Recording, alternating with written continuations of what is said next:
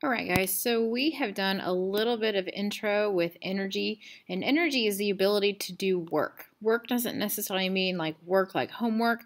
Work is the ability to make something move.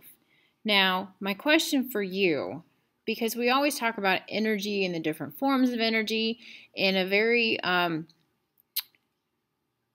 isolated sense, and what I want you to think about as you're listening to this is how does energy apply in the real world? So I'm going to show you some stuff, and I want you to think about what forms of energy are happening, and does it stay in just one form?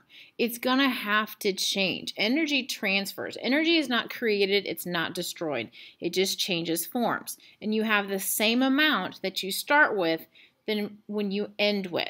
Okay, so take a look and listen really close to everything that you're going to be seeing here. This is from the standpoint of flight because, well, I have a lot of resources for that. So we're going to take a look at that today. Okay, so listen close and think really hard. All right, so the plane that you're looking at in this picture right here, this is a C130 Hercules. It's a cargo airplane. It's also called a turboprop, meaning the engines are not a jet engine like what you see flying out of KCI. The engines are propeller driven. You'll see those sticking up behind my med group people here. Anyway, so you'll see that. That's the airplane that we're going to take a look at closer. The next couple pictures that you're going to see are specifics about the turboprop engine itself and specific information about the propeller. Okay?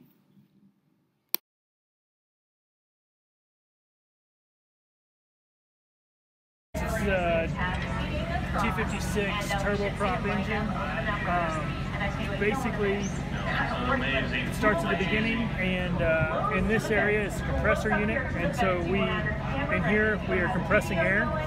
By the time it gets to this section here, the air is compressed, and as air compresses, it gets up to about 600 degrees or so, and it comes through a diffuser where the air can then expand rapidly. And as it expands, we put fuel to it and give it a flame. And this is where we cause the actual burn. And as we get the burn, we get the exhaust gas that comes out and those cause these turbine blades here to spin. Then in our engine, all this power is transferred back up through the center of the engine, through this shaft to the gearbox. And the jet engine section is turning at roughly 14,000 RPM. This gearbox here reduces it down to just over 1,000 RPMs per minute, revolutions per minute, which gives us all the power to turn our propellers.